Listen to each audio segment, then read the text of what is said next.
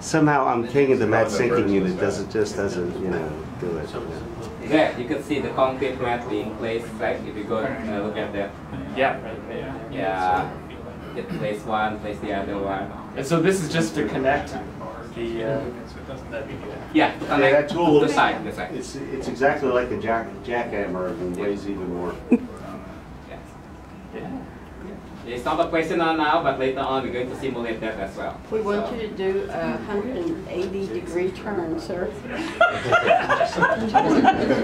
There we go. You see anything now?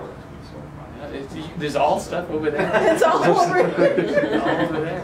Yeah, I can. This is I'm holding the teleportation tool here. Energize. Okay. Now imagine if you are actually working on the current. So the blue, so when I That's get close what to an it's edge, there's actually panels that kind of come up, right? Yeah, that's where desks and walls are located. So another nice thing about this virtual reality is, let's say you want to illustrate the concept. It's really neat. Right?